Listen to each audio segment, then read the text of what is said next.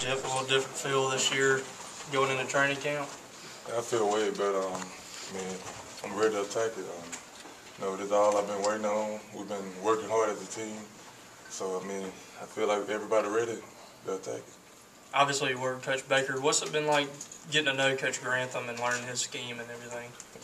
Coach Grantham, I love him because his energy, his enthusiasm, he got a feeling for his players, everything, player coach thing, getting to know him was kind of easy, but we still trying to get to know him. I talked to him over the little break we had. I told him, I want you to give me, to the top, be the top pass rusher in the SEC, and, just be the best.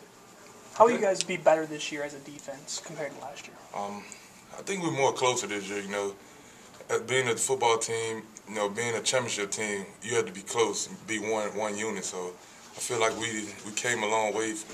We worked hard this summer, everybody together. The coaches talk a lot about your leadership, and I know last year as a freshman it's probably a little tough when you hadn't really played much, but now that you've had another year under your belt, you feel yourself able to sort of take that on? Yeah, coming in, after all the things that happened, I've always been a leader from high school, on all the field, but I feel like I could, stand up to Coach Mullen's standards as being a leader.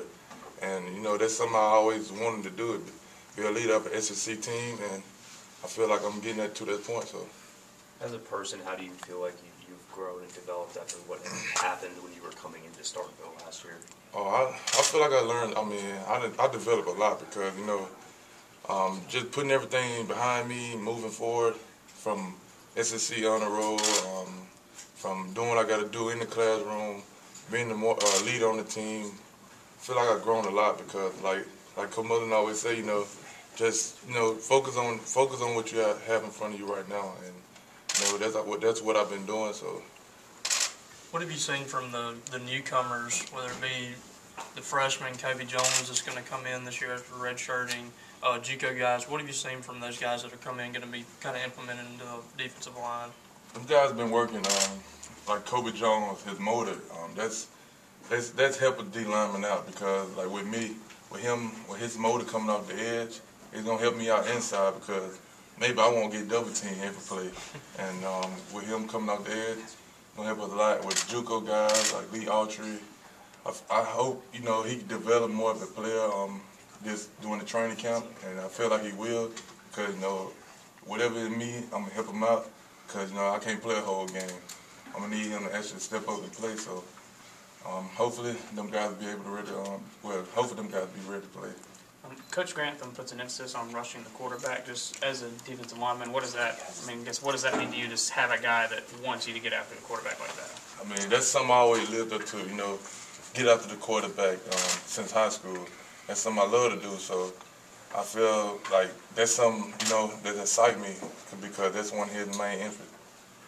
Stop the run, hit the quarterback, and, like I said, that's something I really like to do. So, in high school, you stood up a little bit, you were on the outside, you were edge rusher, moved you around a little bit.